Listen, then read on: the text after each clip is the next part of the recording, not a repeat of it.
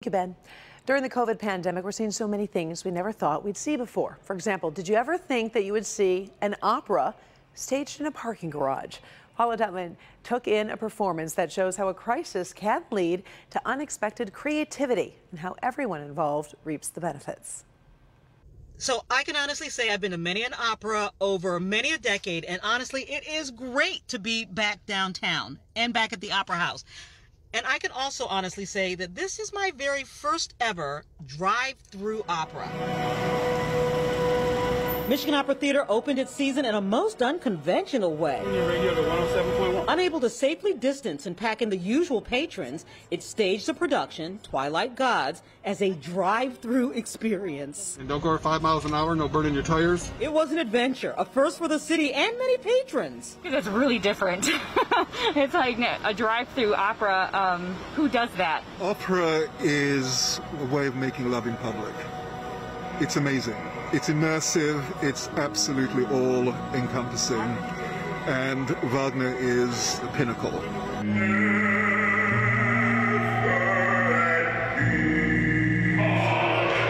texted me and says, "Do you want me to bring popcorn?" And I'm like, "Yes, that's a wonderful idea." I noticed you dressed up. I did.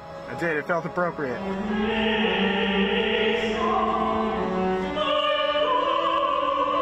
And proof positive that creative minds can't be stopped, not even for a pandemic. I'm so inspired by all of the artists and all of the technicians and the instrumentalists and the designers who realize that this is an opportunity for us to think differently and to really seize that opportunity to not just apologize for the fact that we can't do opera as usual, but to actually say this is a great opportunity to think about opera in a brand new way. Every seat was a front row seat to the action. Each act was performed on a different level of the Opera House garage.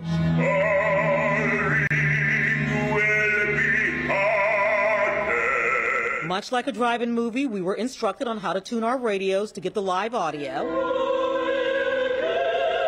Despite the damp chill, the innovation was fun, creative, and often the actors would actually approach your vehicle, bringing the audience into the thrill of it all. Even on my favorite operas, I always get at least one nap in, but there's too much going on. As with all operas, there is passion and love, confusion, murder, mayhem, and madness. And even the garage itself became part of the set. It had fun, current, snappy music. It was a spectacle for the eyes. And those who trusted their evening for this grand experiment were not disappointed.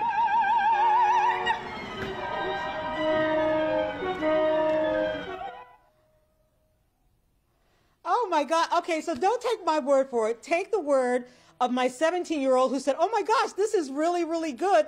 I forgot I was in a garage." Listen, Karen, I'm a firm believer that to remain relevant means to just basically stay in one place, to hold your spot. But this was smart, it was creative, it was innovative, it actually elevated the art form. And get this, if you think you missed anything, yeah, you did, you really did. But the Opera House has actually figured out how to live stream some of their live performances that you're able to see for free. Just contact the ticket office. Oh my gosh, so much fun.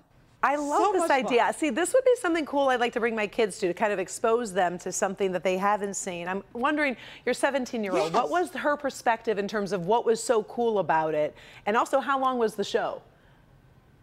Okay, so the show's only an hour. So, okay. So it's not like one of those 5-hour operas. So it's only an hour, but the biggest thing was the fact that sometimes it looked like they were coming right at us. And so we were in the cars squealing. You know, it was just a great family evening and another way to introduce her to the art form, and she loved it. I really love it. What a creative idea to reinvent themselves, and I love your energy on this one, Paula. I can tell you loved it. All right, thank you so much. Yeah, just a little. Yeah.